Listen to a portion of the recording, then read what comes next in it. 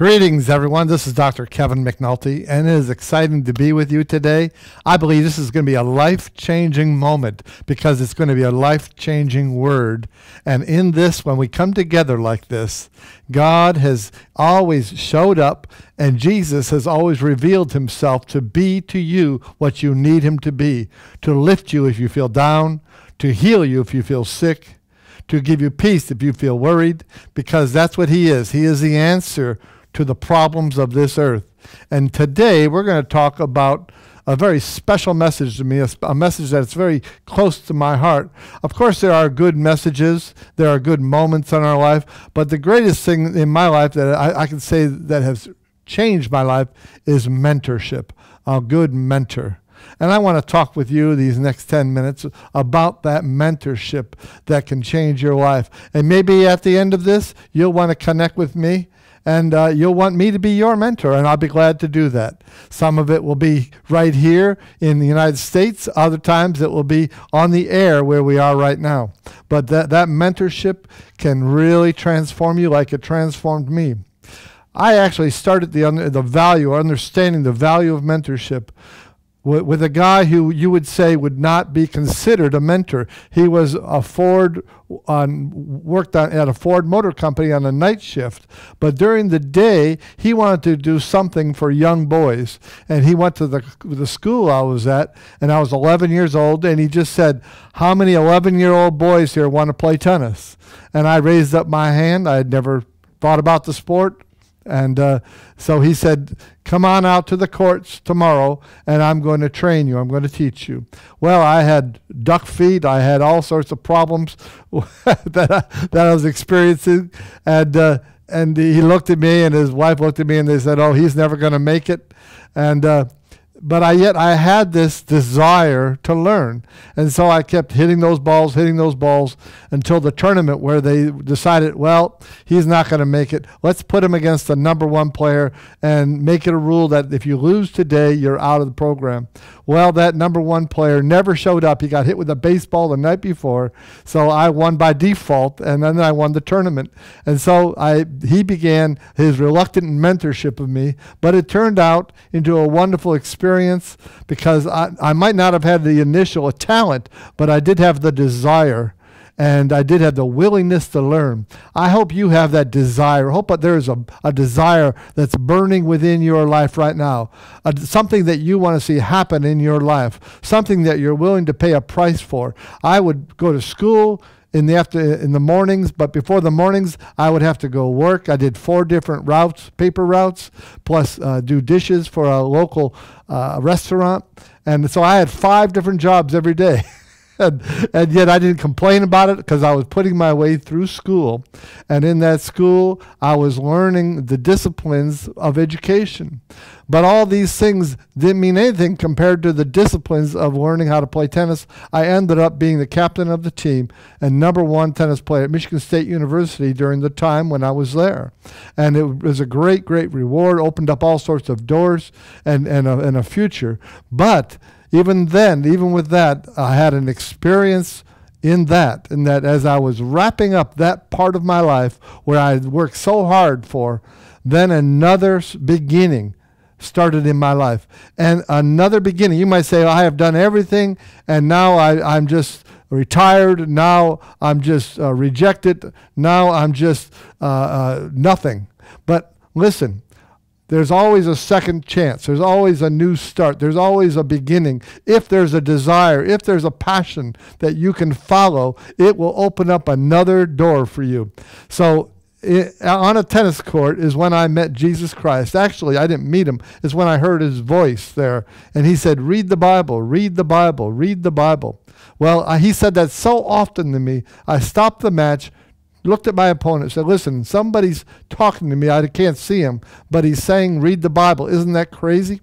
Well, that man said, "No, that's not crazy." He took me to his car, opened up the trunk, and inside were hundreds of Bibles and books, and they became my Bible school.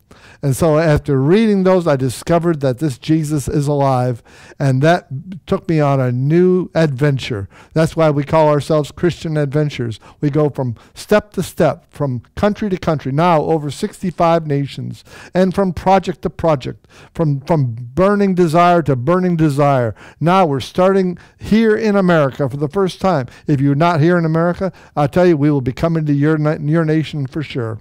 But here in America, we're going to launch another project, 50 states, 50 tents, 50 evangelists, and we're going to rock and roll here in the United States as well as in Europe, as well as in Eurasia, as well as continue to work in India.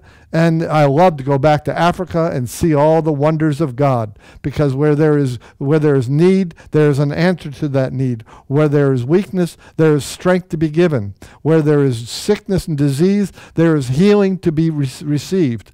And so we've seen that happen for all these last 40 years and continue to see it. But we do it because why? Because we discover there's a passion and a desire and a mentor, somebody who can train and teach you. And I was so privileged to, for 17 years, have a mentor in Dr. T.L. Osborne. And he is considered to be one of the great, if not the greatest, public mass evangelist in the history of humanity. Probably more people he has stood before more people and seen more miracles than anyone on the earth.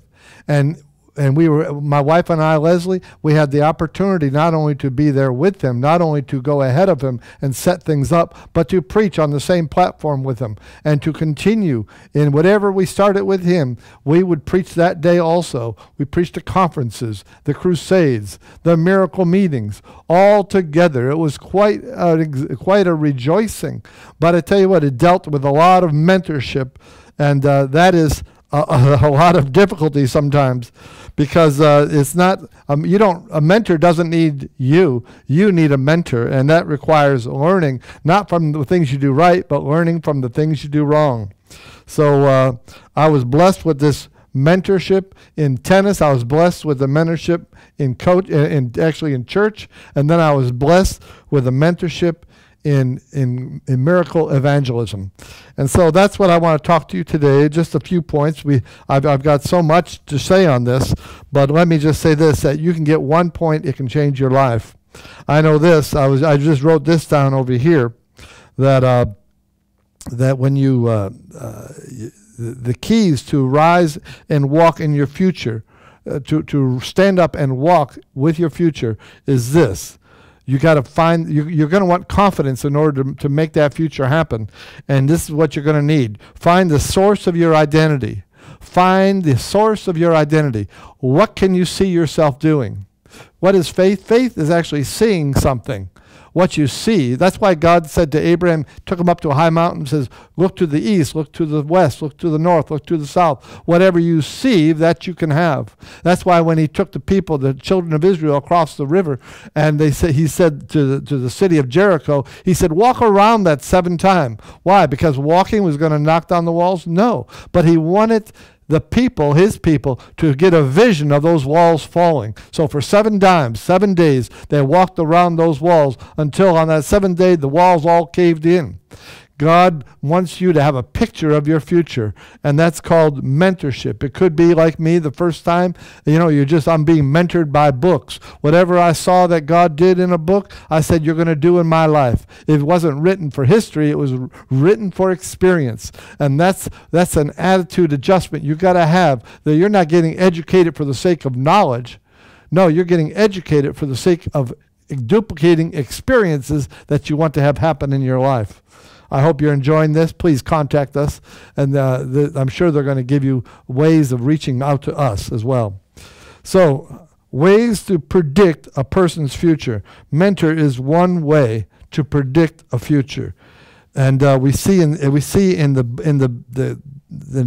Bible, we see where Elijah mentored Elijah, Moses mentored Joshua, Paul mentored Timothy. Okay, so mentors does not affirm what you are doing right. He affirms what you are doing wrong and exposes that.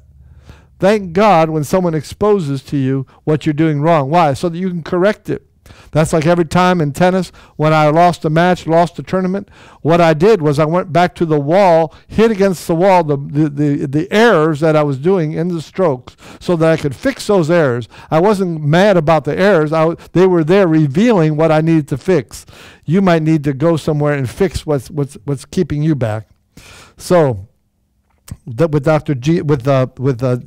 T.L. Osborne, he taught me how to raise funds. I really didn't know how to raise funds for ministry until after working with him.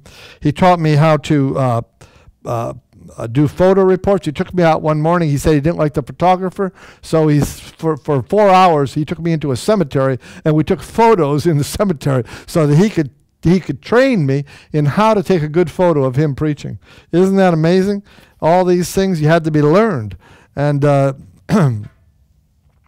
anyway, I'm looking at all the different mistakes I made. And you know what? You can remind yourself of the mistakes and fix. Always take a notepad like me. Take them with you. And when you see a mistake you're making, write it down and say, let that memory of a mistake change into a memory of a great mystery that is now solved. And so that's what I do. I take a pen and a pencil all the time.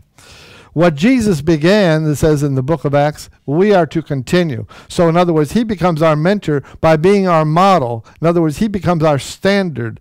And so we have responsibility to build a bridge between whoever we are hearing and listening to cross over to do what they're doing, not just listening to, not just to be a spectator, not just to be in a chair observing, but no, we are to listen with the idea of crossing over the bridge to get to be where we need to be.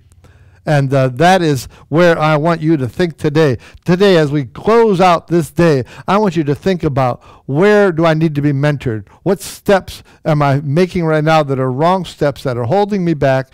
And how can I change those steps? And I encourage you this.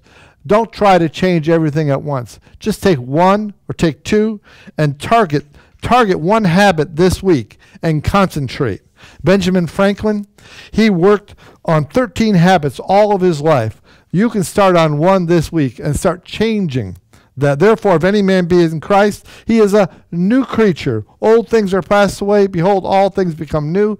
Make something new today. Make something new this week. Begin to mentor yourself if you can't find somebody. And eventually, somebody will find you. We love you. We bless you. We expect this to help you as you start on your journey. Let it be a Christian adventure.